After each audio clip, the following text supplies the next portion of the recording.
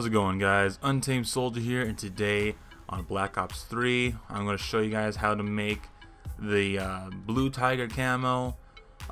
This can also transition into the red tiger camo, and it's actually pretty easy. A lot of people make this kind of camo because it brings back those days that like Call of Duty 4, for example. Blue tiger was like the last camo that you can unlock.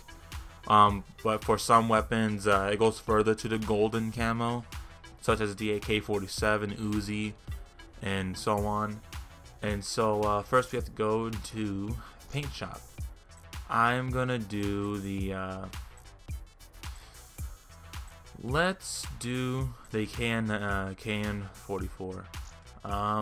First we're gonna have to put in around a square. I'm gonna fill it in.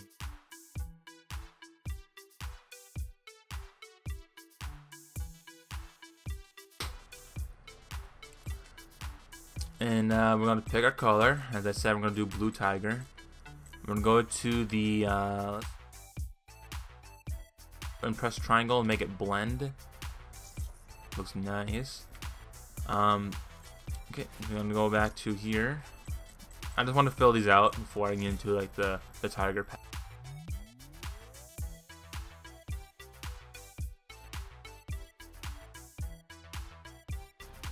Alright, since we got it all filled out with blue, time to go into the tiger pattern. What you have to do here is make a new layer, go to patterns, come down here where it says tiger. Pretty easy. What I'd like to do is just, not do like a one big like tiger pattern like that. I'd like to bring it down here, make another layer, copy paste it, flip it, and bring it to here. Make these black. If you wanted to make it blend like that, you can. I guess it kind of makes it better. Oh, what am I doing? There you go. Same thing on the other side.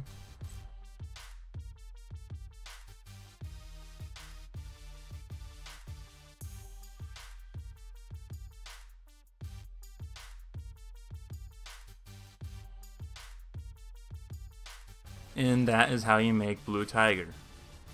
Other people will do this differently, but this is how I make my blue tiger camo. You can go further as to put your your symbol or what your name.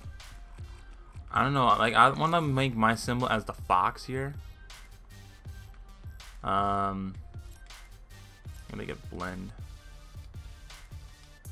I don't know. It doesn't make a difference. I don't know. Gradient,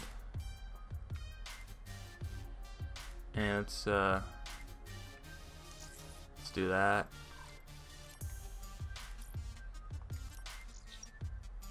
Put that over that, make another gradient.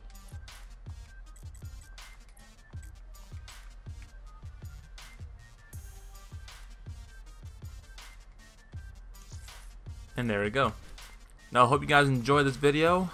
Give it a like if you did. I'll continue to do more paint job on guns on Black Ops 3. I'll see you guys next video ever I make. Later.